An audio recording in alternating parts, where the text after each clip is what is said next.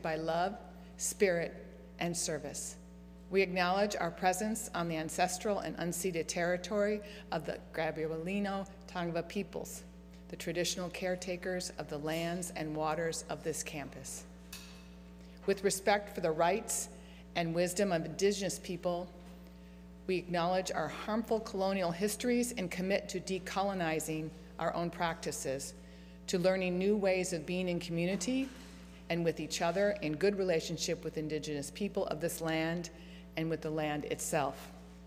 Today, the service is actually led by Reverend Ford and with Wells Lang, an Associate Music Director. Please take a moment to silence your devices as we begin our service. Families with young children are always welcome in the sanctuary, and there is an additional seating in the entree foyer in the narthex. Sorry for the phone. Let me just get a few announcements.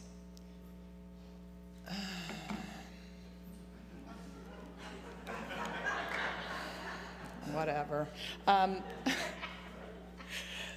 Just letting you know that we are still looking for Sunday ambassadors to join us. Ginger Fury, our membership manager, and Reverend Omega are looking for Sunday ambassadors to help make our gatherings a success by fulfilling welcoming and ushering duties and connecting visitors and members to resources in our community. If you'd like to know more, please reach out to Ginger. And also letting you know that Chalice Circles, our sign-ups are going on right now. There are groups of 8 to 10 neighborhood members and friends to meet monthly to discuss such topics as, there's a word I can't read, and courageous, and there's glare, I'm sorry, and wonder. Circle members are encouraged to speak from their hearts. And that's what I was just doing right now, was speaking from my heart. As well as from their minds. Sharing leads to deeper conversations deeper conversations than what can be held out on the patio after services, and often to close connections among participants. In the coming year, we will be offering circles to meet by Zoom, in person, at church, and in person at participants' home. Anyway, sign-ups will begin on August 15th, and I'm sure there'll be somebody better explaining this to you next time. So more extensive, and make sure you're looking at our order of service. They're available on the link or in the Sunday email. Our order of service is also visible online by scanning the QR code on the back of your hymnal with your phone camera. Again, welcome to Neighborhood Church, whoever you are and wherever you are in your spiritual journey. Welcome to this inclusive faith community connected by love, spirit, and service.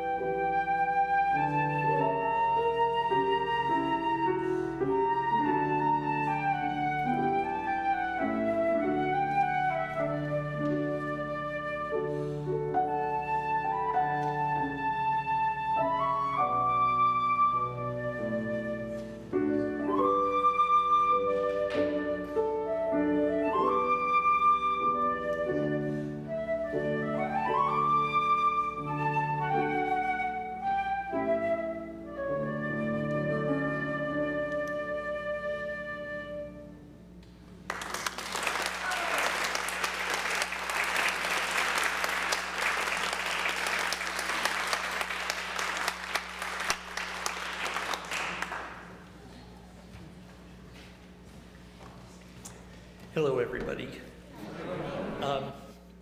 If you're a visitor or you've seen me around a little bit recently, I'm James Ford, and with Jan, among the newer members of our church here, the community, and I have been invited into by Reverend Omega as an affiliated minister with you all, mainly just acknowledging that I'm an old fart minister, and she might have a use for me once in a while, like maybe preaching on the low Sunday before we launch the formal church year. I mentioned to her, I have a brand new book coming out. And she said, oh, well, great, you can read out of it. You can even use this as your book launch. So welcome to my book launch. There'll be a little setup out there, and Ginger and I'll be, Ginger will handle the money and I will sign the books. It is a mini fundraiser for the church, so it's a $20 donation for the copies. All the profits, which is about half of it, go straight to the general fund. I think that's enough advertising for the moment. I should say, in the middle of the week, I came down with laryngitis. I've had 3 COVID tests, so not to worry in that regard. But I'm looking for my halls. Your mat or your halls? I have one. Oh no, I've got the family pack, just in case.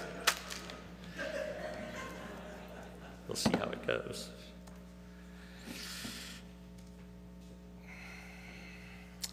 With all of that, oh my, what a week. It was just about this time last Sunday, the president announced he would not be seeking re-election. Does that really feel like a week ago? I remember my first thought, wow. And my second thought, all of a sudden, there's only one old man running. So much is going on. I've learned the term brat, and then there are coconut trees. And among so many of my friends, something strange is going on. I think it's called hope. That said, a pause.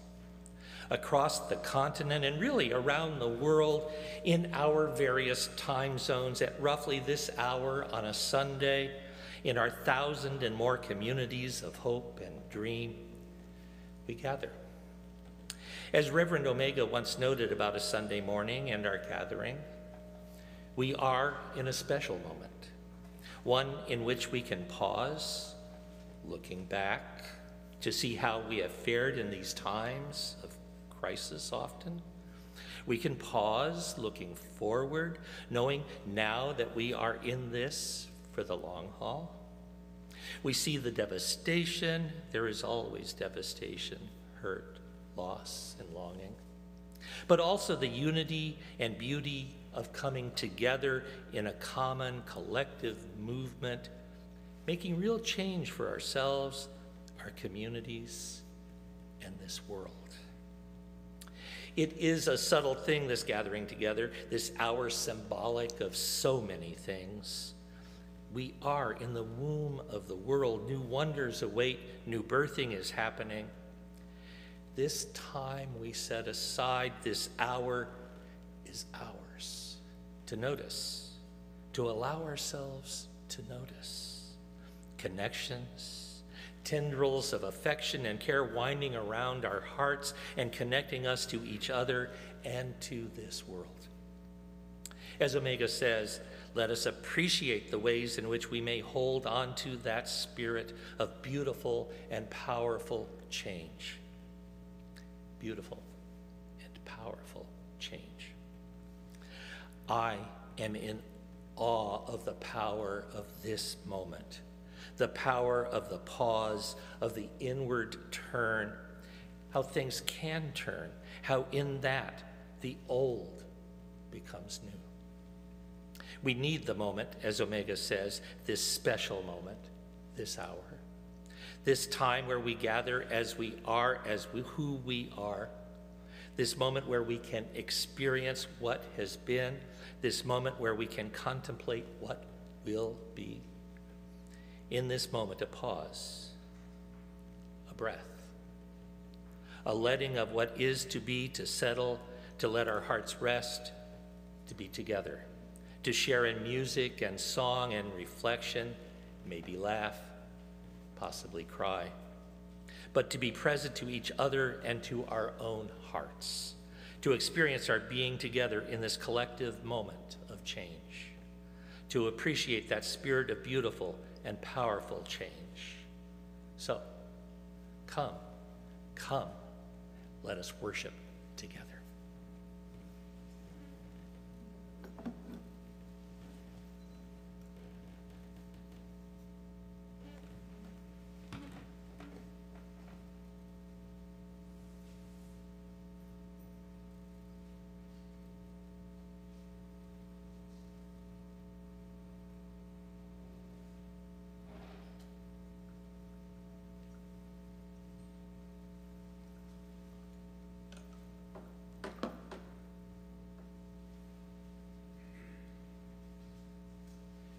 Hymn 1 in the gray book or up on your, may nothing evil cross this door.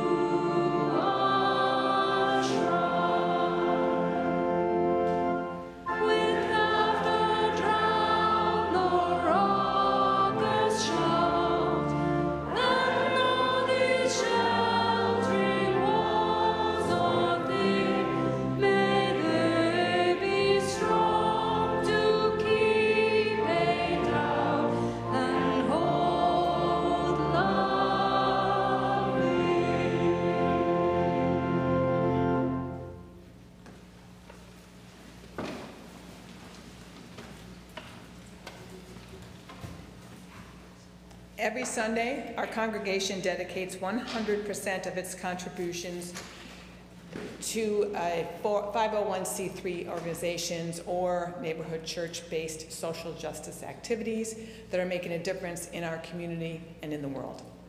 Each selected guest organization aligns with our community's mission and values and is nominated by church members who are longtime volunteers and supporters of these change-making organizations. You can donate in one of two ways. You can use your cell phone to donate by texting the number on the screen. I'm supposed to point and it's going to happen. It'll happen there. Or if you'd prefer to donate in person, put your donation in one of the 3 designated boxes during the music or after service. There are boxes in different places, and I don't know if the script is accurate, but I know there's one back there. Please extend help to those in the neighborhood, in your neighborhood who may need assistance reaching the donation box. If you wish to make a payment toward your pledge or contribute to church operations, make a note in the subject line or use an envelope available at the donation boxes. This week, our gifts will support Outward Bound Adventures. Here to tell us more is Mr. Charles Thomas. Oh, yay.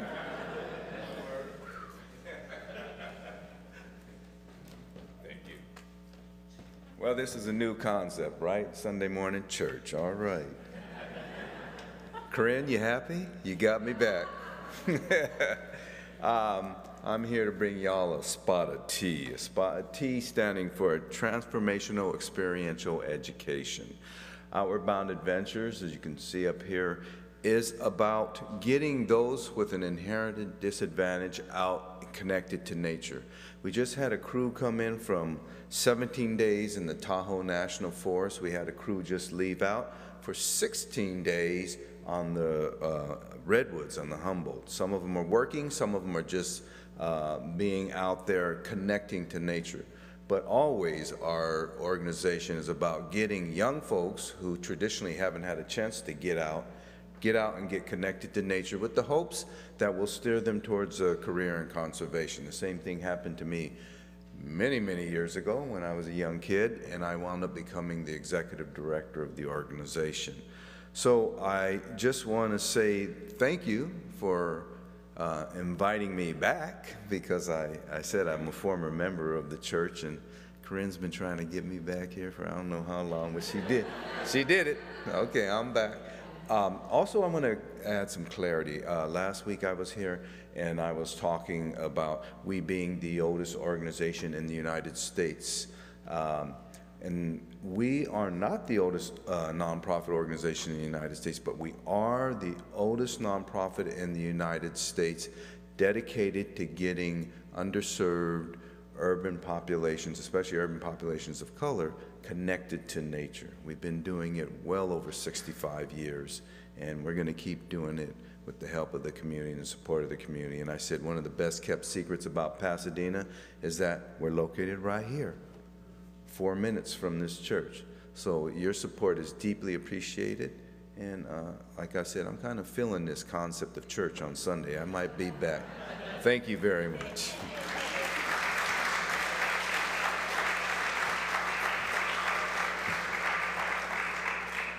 Welcome back.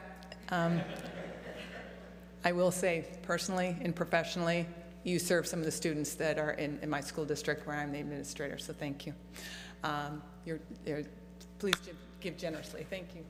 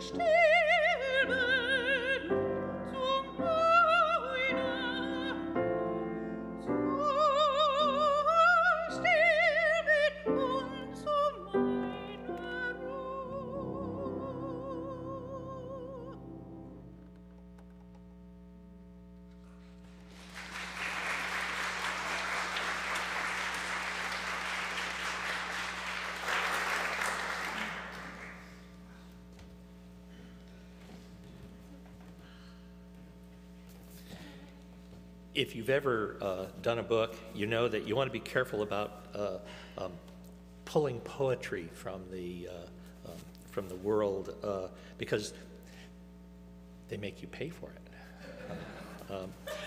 I decided for this that nonetheless I had to have one poem for sure, and so it happens that I know the poet Lynn Unger, who's a Unitarian Universalist minister, and I wrote to her and I said, you know, I've got the new book coming out and I really want to use this poem. How much? And she said 2 pounds of really good chocolate.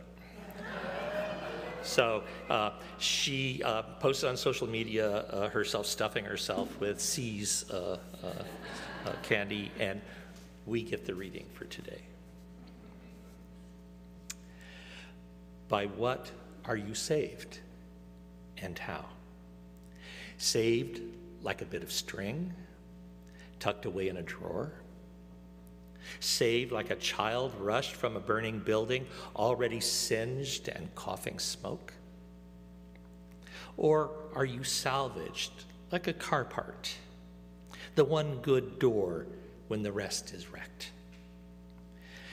Do you believe me when I say you are neither salvaged nor saved, but salved, anointed by gentle hands where you are most tender?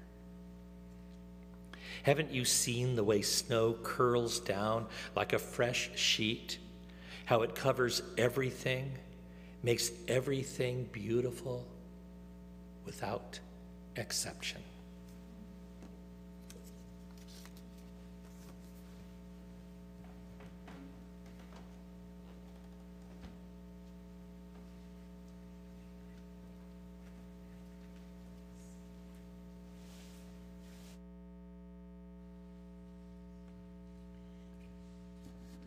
I'd just like to make a slight correction. It's called Song to the Moon, and it's from the opera Rusalka by Antonin Dvorak.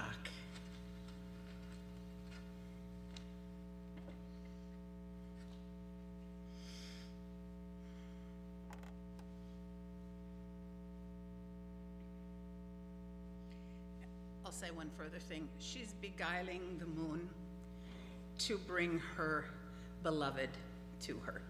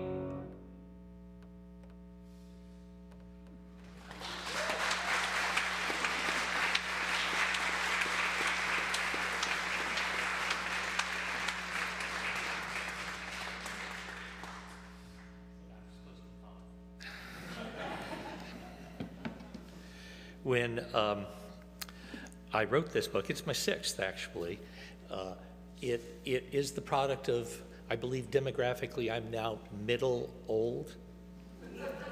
And so it's an attempt to respond out of my life, my practices as a Unitarian Universalist and as a Zen Buddhist. And it was an effort of love, and I've been told it's actually relatively good. At least my relatives say that. Let's see.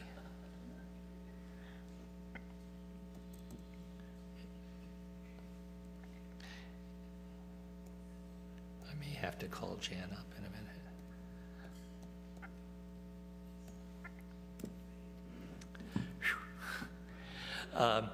minute. When I wrote it, you know, so it's a nonfiction piece mostly, and I tried to figure out how to draw it together, and actually what came to me was for the concluding chapter was a story. It had I'd first run across it in a little volume called Journeys on the Razor's Edge by somebody named Simons Roof. Never wrote anything else. I found a few things that might have been about him, but I was never really quite sure. But what he did was he had spent some time in India in the first half of the 20th century, and this book came out in, I think, 1957 or so. And it was mostly stories that he had gathered. And this was a traditional Hindu story. And Jan was just telling me she was just reading an Indian novelist where there was the plot. So it's something, it has a current, it has a life. And for me, it kind of summarized this whole project of the however many pages there is in the book. So if you want to save yourself $20, yeah, here's the gist of it all. There's an old saying about politics. You run for office with poetry, but you must govern with prose. As the spiritual way opens for us, we discover our lives must incorporate both prose and poetry. There are the ordinary tasks of life, work, relationships, romantic partnerships, or marriage, sometimes children. There is the ticking of the clock. It certainly feels like prose. But as we open our eyes and hearts, we discover something. Actually, it's all poetry. Even the proof of our lives is poetry. In fact, it turns out the universe is writing stories and songs, actually whole symphonies. And there we are, you and me. We, in fact, live and breathe and take our being in stories. Like the turtles in that old joke, it's stories all the way down. And so, to recap the song and prose and poetry, to bring it all together. Once upon a time, long ago, and far away, there was a burglar. She was quick-witted and nimble-footed, so she was successful in her chosen trade. However, as sometimes happens when one is good at something, she kept pushing the envelope. And with that came the disaster. She was discovered trying to break into a rich merchant's home. She fled without anyone catching a glimpse of her face. However, as a great cry of "thief" rang out, pretty much the whole village was soon in hot pursuit. Fortunately for her, she was just far enough ahead of the crowd that when she saw a cave opening between the road and a creek, she had time to throw herself into the water, roll in the mud, and then climb back up to the cave. There she sat, settling into a traditional meditation posture in front of the cave opening. It looked exactly as if she were simply one of the many mendicants, monastics, mad people, or others who took to the road on the great spiritual quest. When the crowd arrived in front of the cave and the convincing-looking monastic, their leader saw her and said, "Oh, Holy One, did you see the thief we were chasing?" The burglar simply ignored the question and continued sitting as if she were meditating. One of the villagers said to their leader, "Can't you see she's meditating? We would earn some very bad karma if we disturb her." And then another said, "Let's wait. When she's ready, she'll speak." There was muttering of agreement, and the leader understood one leads by ordering people to do what they want to. So they all sat on the ground in front of the thief and waited. While the burglar sat there pretending to meditate, she desperately wondered when they would move on. Instead, more and more villagers gathered. Some remained standing. Most sat down. A few even began to meditate themselves. She had this terrible feeling, as if she were trapped in the bottom of a dry well. After about 2 hours, vastly longer than the burglar ever thought she could hold still, she pretended to awaken from her meditative trance. Slowly opening her eyes, she looked out at what was now about 50 people, all of them quietly waiting. She cleared her throat and spoke softly, but with enough volume to be heard by everyone there. Why are you looking for some poor thief, dear ones? Wouldn't it be vastly better to search for your true nature? After all, who isn't stealing their lives by ignoring the great questions of life and death? With this, the villagers were overcome, some with grief at their wasted lives, others at the call to something more important than perhaps they had ever considered before. A few ran back to the village to gather flowers to give her. Others went home and got some food as an offering, including rare treats. Presented with the flowers and food, the burglar ate, trying not to gobble or look greedy, then asking herself, what would a wise person do in a similar situation? She asked that the majority of the food be distributed among those present, specifically that the poorest get enough, and particularly some of the best delicacies. She also handed out the flowers to everyone. People felt graced. Finally, the rich merchant himself stepped forward and implored the wise nun that she remain here and grace their village with her wisdom. The burglar thought to herself, well, I'm good at my trade as a thief. It is hard work, and it is too dangerous. This holy nun gig could be an easy way to make a living. As a thief, she thought she could easily steal what she needed just by pretending to be holy. So she said, I will stay with you, but only for a brief time. The villagers were ecstatic. They brought her blankets and candles, and someone even thought to bring her a down-filled pillow. Life was comfortable beyond what she had ever experienced. The price was that she had to pretend to meditate for hours every day. And then in the early evening to answer questions the villagers would bring her. Answering questions turned out not to be difficult. It seemed she knew what a good and generous heart would do, or as she thought of it, what a sucker might do. Not a lot of difference, she was pretty sure. Pretending to meditate, however, was harder. She knew people were watching, so she really had to hold still. Life paraded on by the road. Merchants, monastics, families, and children. Once an ox led by a boy with a rope held in a loop through its nose trotted by. The pair paused and looked at her.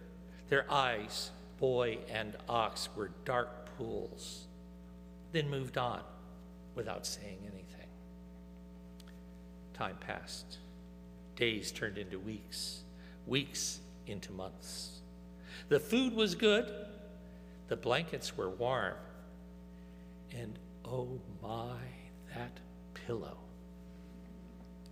But the burglar's meditating continued to be a terrible ordeal.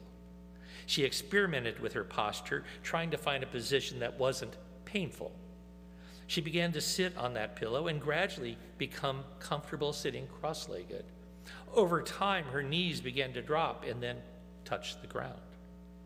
But then there was her mind. She fantasized about everything that had happened in her life, how she was raised, the poverty, the violence, the gift of learning to read at the local temple, and the reading of books. There weren't many, but she read them over and over.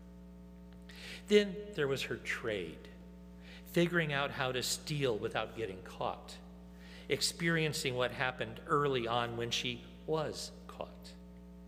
The moments of joy and the long times of boredom and the intermittent flashes of terror. She also fantasized about the future, about what new treats the villagers might bring, about what she would do when she tired of this and returned to the road and a life of burglary. But As she passed in her imagination from the past to the future, increasingly she noticed something else. At first, it was like a flash of silence, just for a moment. Gradually, it grew larger in her consciousness. After a while, as those weeks passed into those months, that space, that quiet, that just being present became a large part of her holding still, pretending to meditate. Something was now different. She began seeing the villagers in a new light. And even the words that came out of her mouth now landed in her own ears in new ways.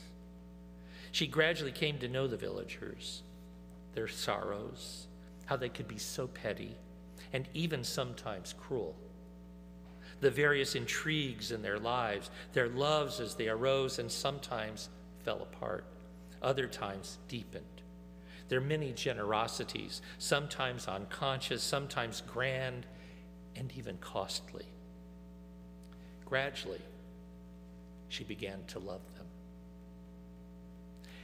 And increasingly self-aware, she began to see how her own life was just like theirs. She knew they were different people, and yet somehow mysteriously they were also one. Increasingly, as she spoke, everything she shared was based in that mystery, that they were different and that they were more closely connected than the most finely woven fabric. Then a teenager appeared. He approached her one evening, made bows, and said he'd been wandering looking for a teacher. And he'd begun to hear of this amazing nun who spoke wisely and, more importantly, modeled the great gift of silent meditation. He declared he wanted to learn her wisdom. Not knowing what to do, she simply ignored him. He took a place in the dirt below her as she began to pretend to meditate. He sat quietly. The next day, she told him to go. She wasn't interested in having disciples, but he continued to sit with her at a respectful distance. She knew she had to pretend to be generous, so she made sure he was fed. And before long, the villagers made sure he had blankets and even a pillow of his own. He seemed much less interested in them than she was. What he seemed to love was to sit quietly. She asked him, "What are you doing while meditating?" She said he did what he was taught when he first decided to walk the spiritual path. He counted his breath, putting a 1 on his inhalation, then exhaled, then a 2 on his next inhalation, and continued to 10, after which he repeated the process. She said nothing. Then she tried it for herself and discovered it helped with her concentration, but it also tended to obscure that quiet place that seemed increasingly interesting to her. So, a few days later, she told him that he might try just sitting quietly, not trying to think, not trying not to think. And he did. She began to wonder, is it time to escape?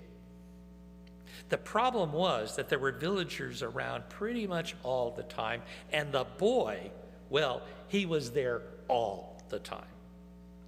So the burglar was stuck.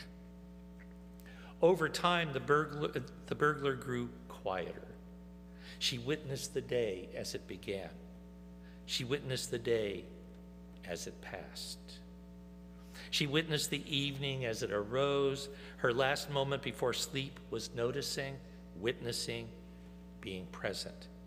And her words almost always came from that place. The place where she saw she and they were all the same.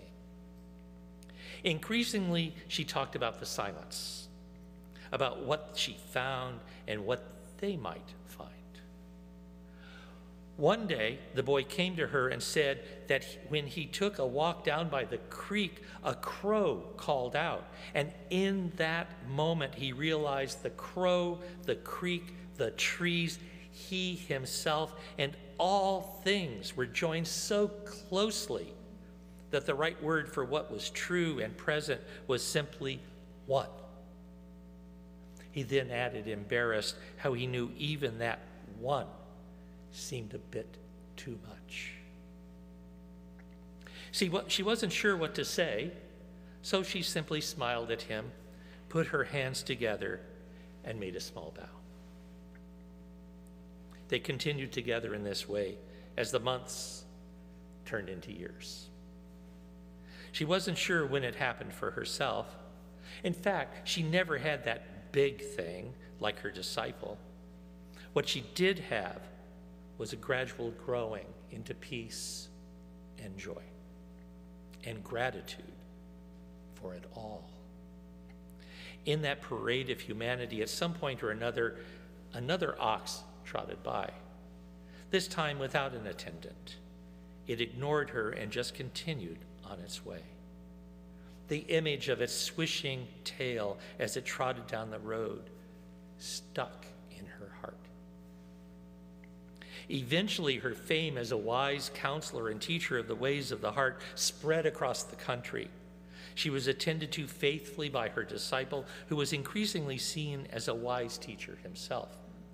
A small community of monks and nuns gathered around her, and within the village, others seemed to become wise as well. One year, she fell ill, but that seemed okay. Her disciples tended to her, and that was okay. The villagers came to ask her last questions, and that was okay. The world, as terrible as it was also something wonderful, something amazing. And when she died, her senior disciple, now a wise and respected counselor, oversaw the burning of her corpse. He installed her ashes under some rocks out beyond the small monastery of nuns and monks that had grown over the years. The community elected him to succeed their founding teacher. Always before he lectured on the mysteries of the way, he would thank the good gods that he had been given such a wonderful guide on the mysteries of life and death, the teacher who stole his delusions, and in doing so, opened his heart. Mystery piled upon mystery. The intimate way.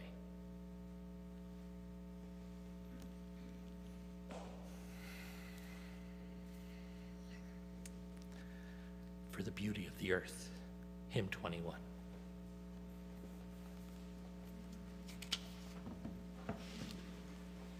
Please rise in body or in spirit and join us in singing the closing hymn, number 21, For the Beauty of the Earth.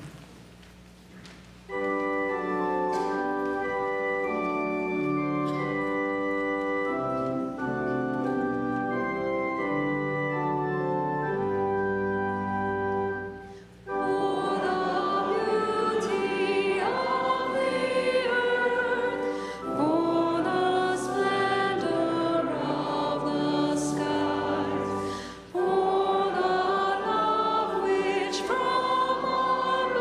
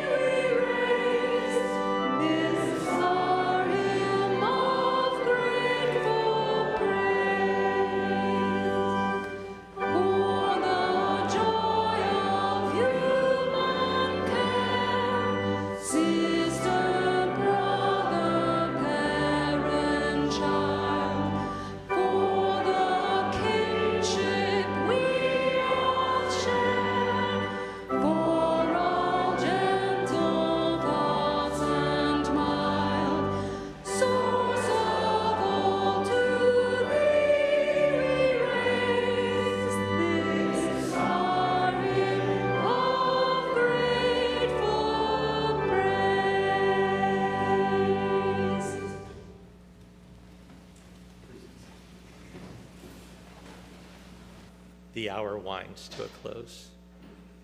We have things to do. I'm going to be selling books. All of us scatter to the winds. We have work to do. We take this moment that we gather together, our opportunity to reflect and be present and be quiet.